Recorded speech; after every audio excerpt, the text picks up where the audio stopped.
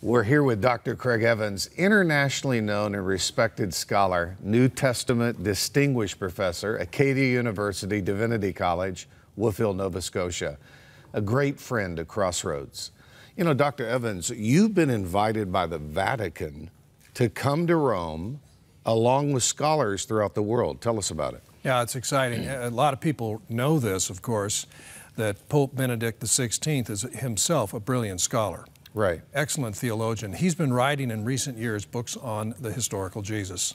And so these books are critically acclaimed, well known. There was a review of them a couple years ago. I was privileged to be part of that, carried by dozens of media outlets around the world, hundreds of stories written up about his books on Jesus. They're profoundly insightful. And so what's happened is the Vatican has invited a number of scholars, most of whom are Roman Catholic, but just a few of us are Protestants, and I'm really honored and pleased to be one of those Protestants to be invited to Rome in October of this year to talk about the Pope's book and explore the very important teaching the New Testament has about Jesus.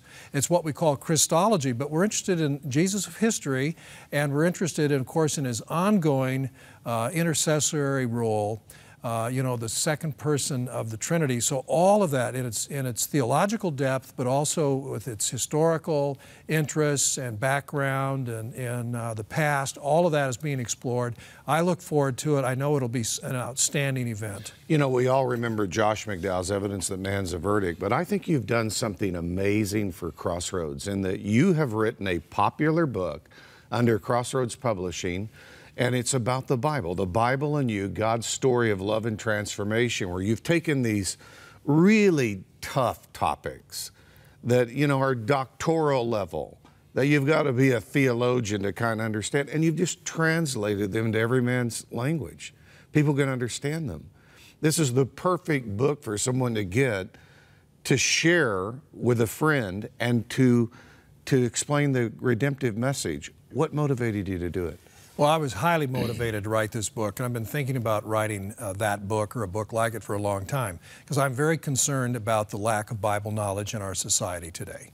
It used to be when I was a child growing up, everybody knew the basic Bible story. Whether they went to church or not, it was just part of the mainstream of our culture. That's gone. That's changed a lot. And not only has mainstream culture become ignorant of the Bible, what it is and what it says, but even people in the church don't know it as well as they should.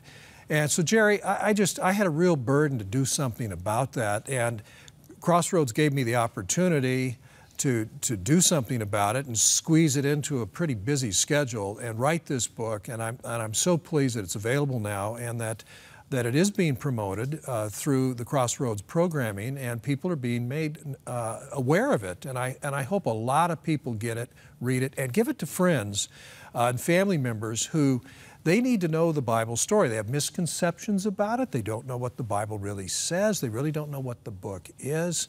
And my book speaks to that. Well, there's two things I think we could say that professors at Harvard, Yale, all the Ivy League schools have said that a student cannot properly be educated without an understanding of the basic concepts of the Bible in arts, literature. Why?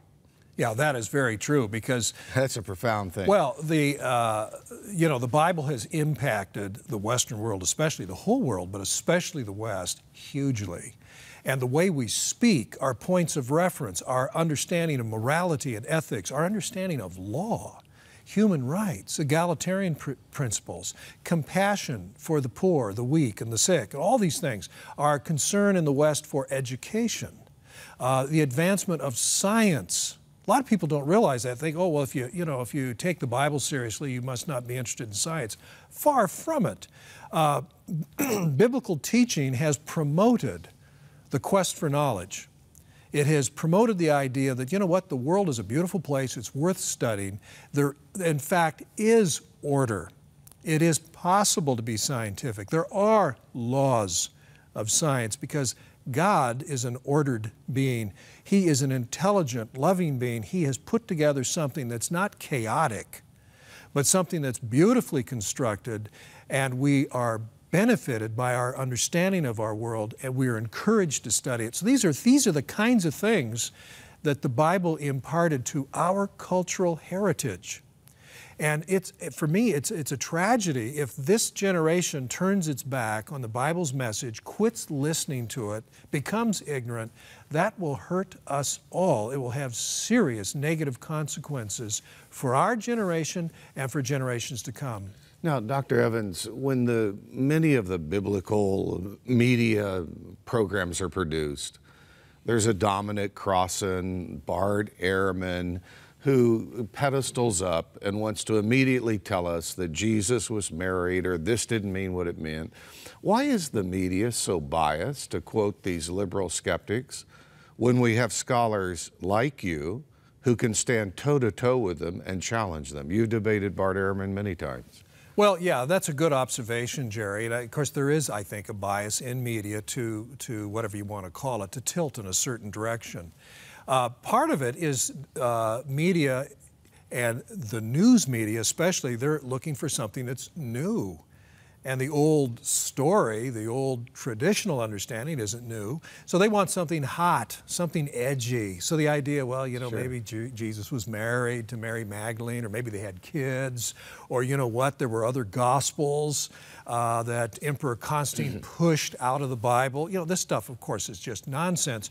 But I can see why a media with a bit of a leftward tilt or a little bit of an anti-church orientation would seize on that and think, wow, some professor, some guy with a PhD, he's come up with this whole new theory, and they jump all over it and run with it.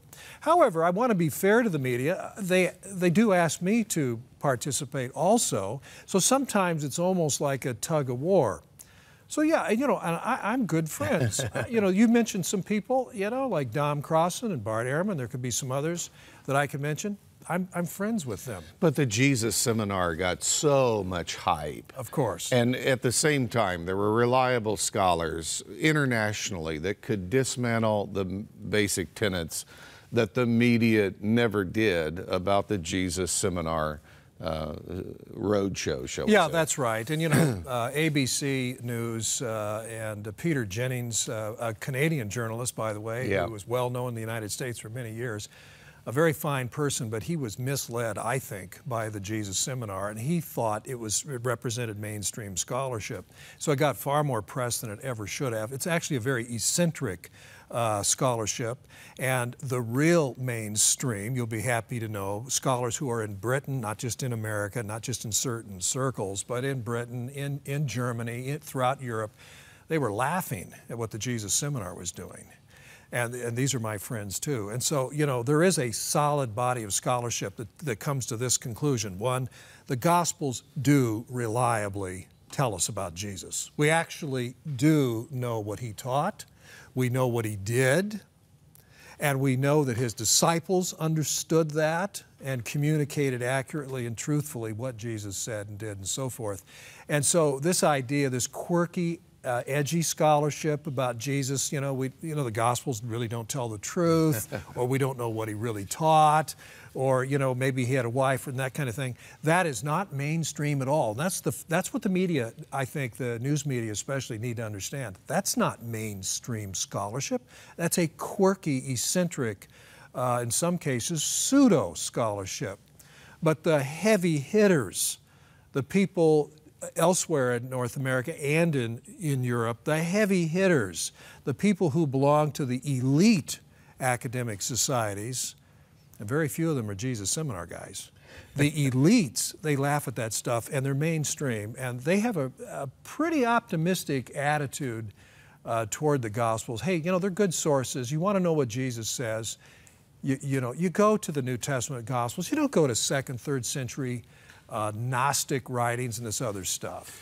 Well, we're talking about the book, The Bible and You, God's Story of Love and Transformation. It's available for your special gift to Crossroads Ministry, and it's a Crossroads publishing product.